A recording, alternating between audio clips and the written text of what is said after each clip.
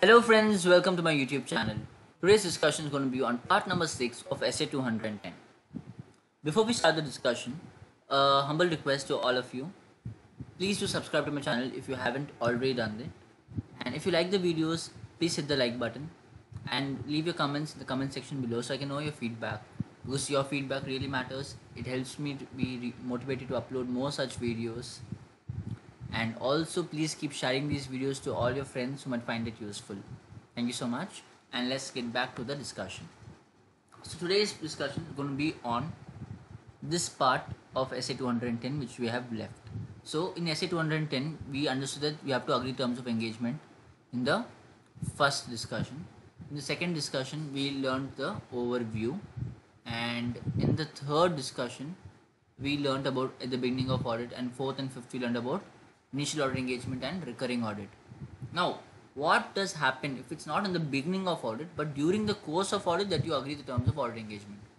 Suppose it is not at the beginning of audit where you accept the terms of engagement, but rather during the course of audit the terms of engagement are agreed upon between the client and the auditor. What will happen in that case? So today's discussion is going to be on that. So if you are agreeing the terms of engagement during the course of audit, then the management requests for changes in terms. What happens? So management will request for changes in terms. Management will request for change in terms. Now, when the management requests for change in terms, you should determine as an auditor the effect of such change in terms on the level of assurance. We have already discussed there are 4 types of assurance in essay 200. In essay 200 we discussed 4 types of assurance. Reasonable assurance, which the auditors actually do. Second one is absolute. Absolute is 100%, which is not possible for the auditor. Thirdly, it's a moderate level of assurance, and the fourth one is no assurance.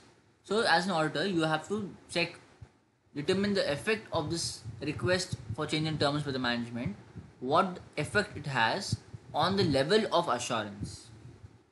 Okay, because as an auditor you have to be focusing on giving a reasonable assurance most of the times, right? And reasonable justification, and there should be a reasonable justification for these change in terms.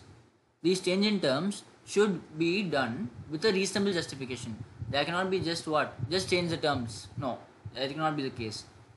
Behind changing the terms there should be a good enough justification, a reasonable justification. Only then you should be allowing or accepting such changes in terms.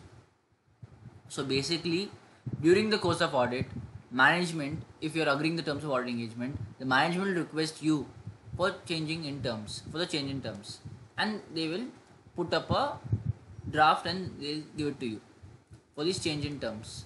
Now you have to, as an auditor, determine the effect of such change in terms, of such request by the management on the level of your assurance.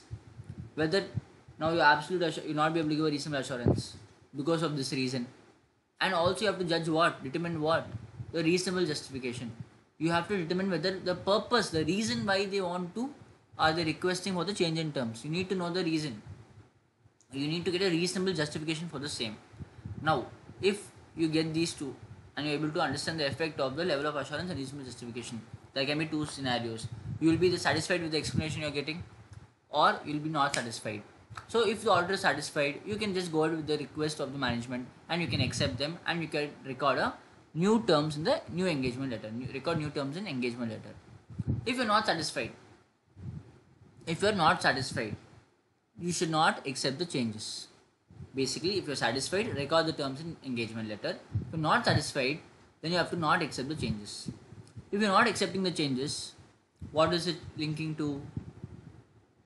Basically, if you have not accepted the changes, the management might try to force you to accept them, and they will not permit you to continue the audit. So management does not permit,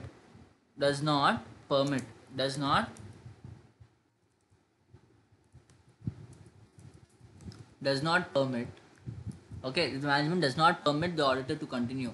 In such a case, what you should do? You got some request from management for change in terms. You determine the level of assurance, you determine the reasonable justification is not there. You are not satisfied because of this. Now you not accept the changes. Now the management is trying to not let you continue the audit. In such a situation, if the management is not permitting the auditor to continue the audit, then the auditor should withdraw and report to the appropriate concerned authority. You should report to the appropriate concerned authority.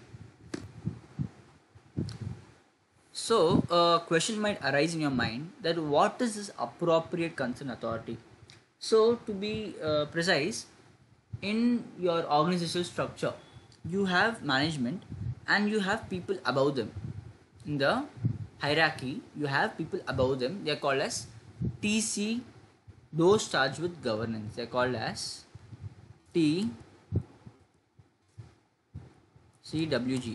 Okay, called as TCWG, those charged with governance. Okay, so this TCWG are the people appropriate concerned authority to whom you will report that the management is not permitting you to continue. The management is putting restrictions on you. Okay, you should firstly go out from the engagement. You should withdraw from the engagement. Secondly, report to the appropriate concerned authority. Who is that? TCWG, those charged with governance. Okay, some people above the management are called as those charged with governance. Okay, guys, thank you so much. Signing off. Keep supporting.